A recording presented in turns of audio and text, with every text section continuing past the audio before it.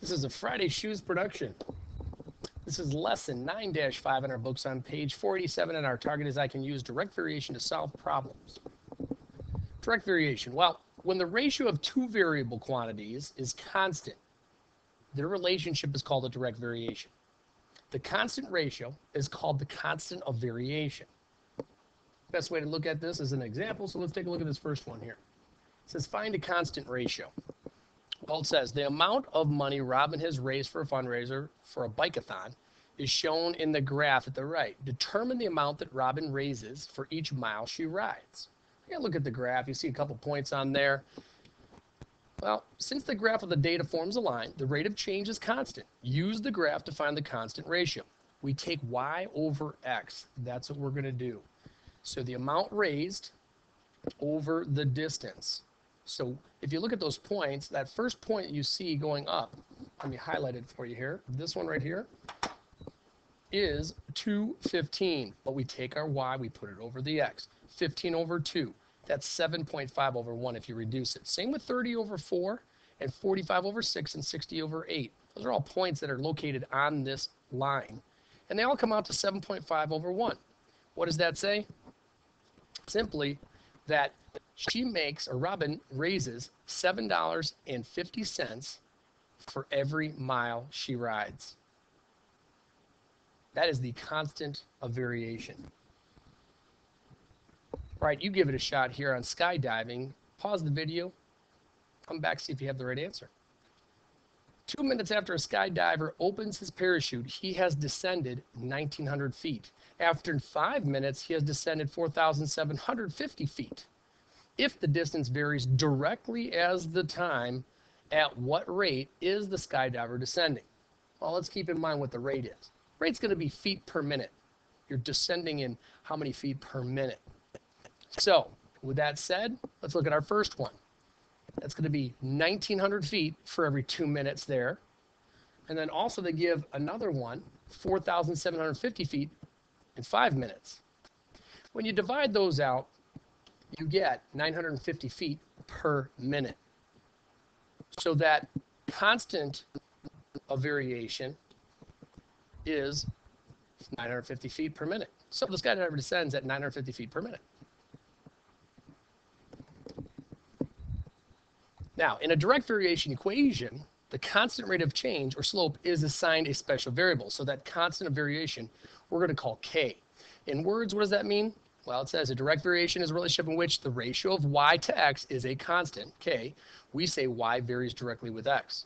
In symbols, for equations, we have k is equal to y divided by x, or y is equal to k times x, where k is not 0.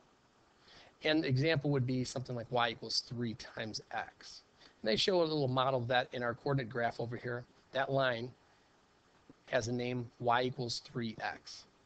Constant of variation is 3. All right, solve a direct variation. Let's take a look at the dog here.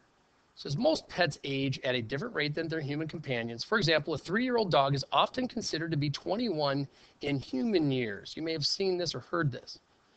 Refer to the information at the left. Assume that the age of a dog varies directly as its equivalent age in human years. What is the human year age of a dog that is 6 years old? Well, we have to find that constant of variation. What's that magic number we're looking for? Well, step 1, write an equation of direct variation. That's that y equals kx, where the x represents the dog's actual age and let y represent the human equivalent age. So here's what we have. There's that y equals kx. 21 is the human years, 3 is the dog years, and there's a magic number k, we'll call it the constant of variation, that we use to calculate dog years into human years. And when you divide that equation by 3, you'll see k is equal to 7. So y equals 7x would be the equation we'd be using. So let's use that equation and find what y would be when x is 6 years old. Now that's what they're looking for here. So what about a 6-year-old dog? How old would they be? Well, take the y equals 7x. Again, 7 is our constant of variation. And then take the 7 times the 6 and you get 42.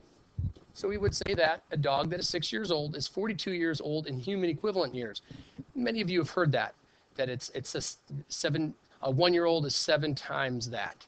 or a 2-year-old dog is 7 times that, or 14 years old. Now, they do show in the student tab that you can also use proportions to solve direct variation problems, where you write ratios comparing the human equivalent age to the actual age. So you can kind of see how they do that. 21 is to 3 is how many is to 6. Solve the math, and you have 42.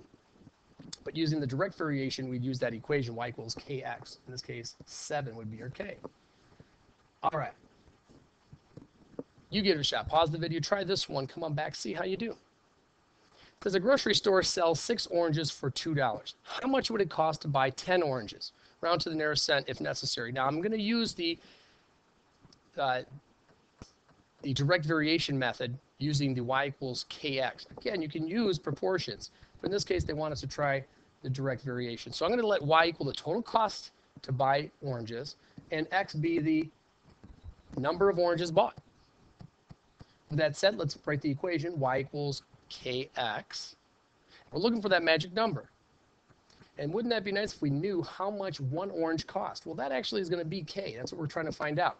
So we know that $2 is equal to 6 oranges. So 6 oranges cost $2, but there's that magic number we have to multiply by to get to that $2. So with that said, let's divide both sides by 6, and you'll see k is left by itself, and 2 divided by 6 is 0.3 repeating. Now, if we round that off, that's going to be 33 cents. What that says is, for one orange, it'll cost you 33 cents. So, knowing that now, we can calculate the 10 oranges. Write down our equation, but we replace the 0.33, the 33 cents, for the k. That's our constant variation. So we take the 33 cents. We multiply it by 10, which we have. And that's what they want to find out. And then we get $3.30. So that is roughly what it will cost. 10 oranges should cost roughly $3.30. All right, not all relationships with a constant rate of change are proportional. Likewise, not all linear functions are direct variations. How do we determine that? Glad you asked, because here we are. We're going to figure it out here. Identify direct variations. Determine whether each linear function is a direct variation. If so, state the constant of variation. Well, here you have a nice table with information where it says miles driven and how many gallons you've used. Well, guess what? All we have to do is compare the ratios to check for a common ratio. We've done this before when we were checking for proportional or non-proportional.